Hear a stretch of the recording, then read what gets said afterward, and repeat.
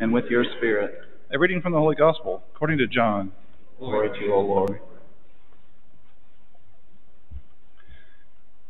Some Greeks who had come to worship at the Passover feast came to Philip, who was from Bethsaida in Galilee, and asked him, "Sir, we would like to see Jesus." Philip went and told Andrew. Then Andrew and Philip went and told Jesus. Jesus answered them, "The hour has come for the Son of Man to be glorified. Amen, amen, I say to you, unless a grain of wheat falls to the ground and dies, it remains just a grain of wheat. But if it dies, it produces much fruit. Whoever loves his life loses it, and whoever hates his life in this world will preserve it for eternal life. Whoever serves me must follow me, and where I am, there also will my servant be. The Father will honor whoever serves me. I am troubled now, yet what should I say? Father, save me from this hour. But it was for this purpose that I came to this hour. Father, glorify your name." Then a voice came from heaven, "I have glorified it and will glorify it again." The crowd there heard it and said it was thunder, but others said, "An angel has spoken to him." Jesus answered and said, "This voice did not come for my sake, but for yours. Now is the time of judgment on this world. Now the ruler of this world will be driven out. And when I am lifted up from the earth, I will draw everyone to myself." He said this, indicating the kind of death he would die. The Gospel of the Lord. Praise to you, Lord Jesus Christ.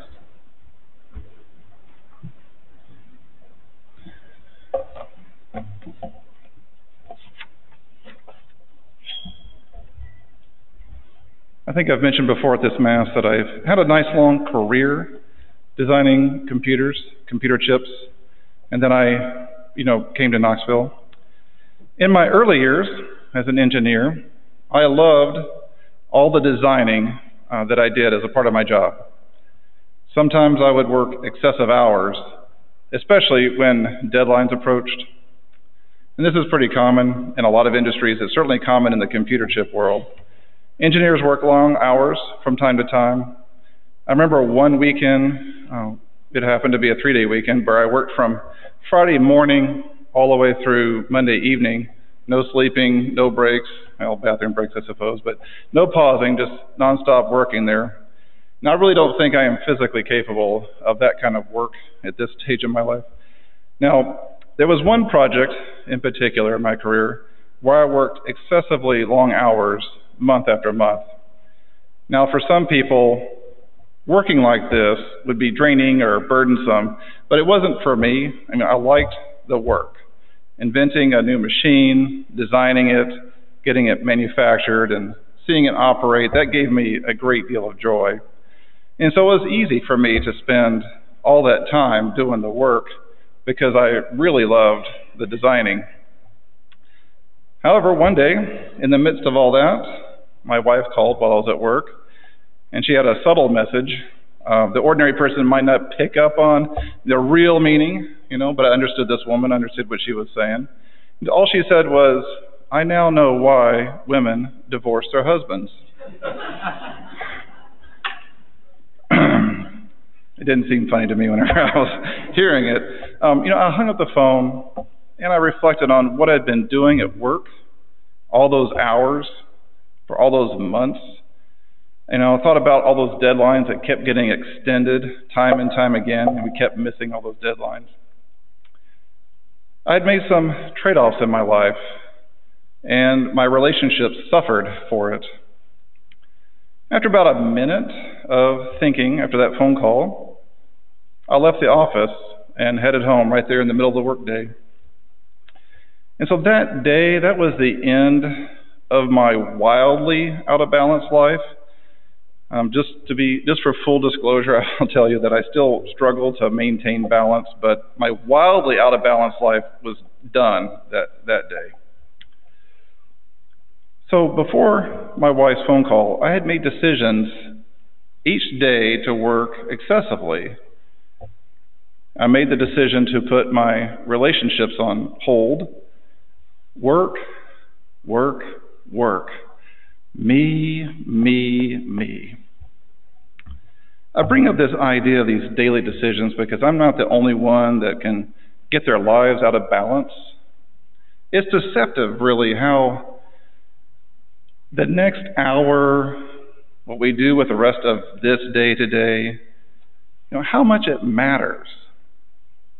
What we choose to do with our time makes a big difference. So long after my wildly out of balance life had dissipated, I gave my relationships more of the time they deserved. My ministerial efforts allowed me to sit with some of those who were dying.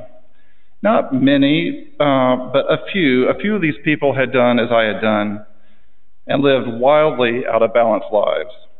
They made work their number one priority their whole lives. And for them, friends and family were not around to be with them, to take care of them in these last days of their lives. And predictably, their past coworkers were also not there with them either. In those moments, these people had time to reflect on their decisions, the little decisions made day after day, until the little decisions turned into big decisions.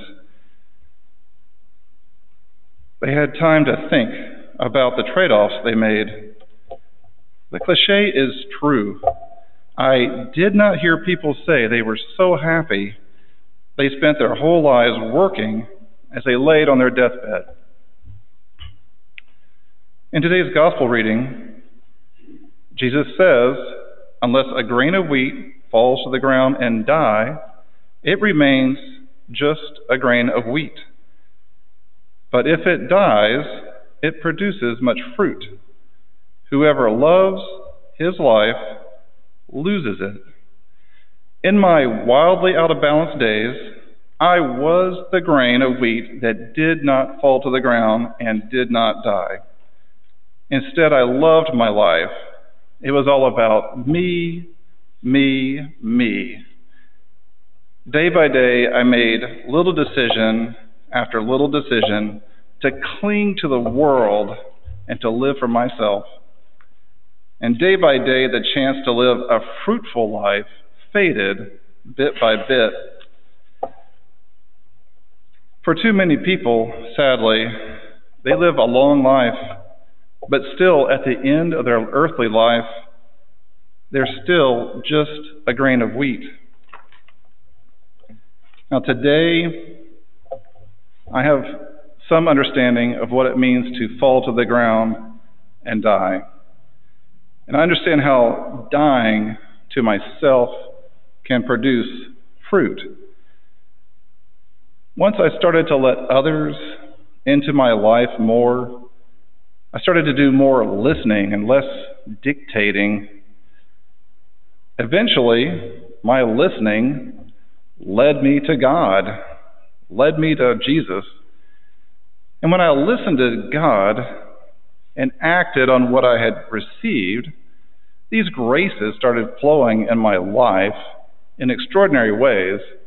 And not only did my relationships flourish away from work, but they also started growing at work.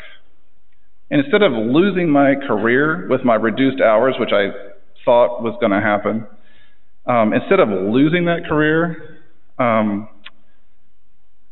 had a great improvement in my career.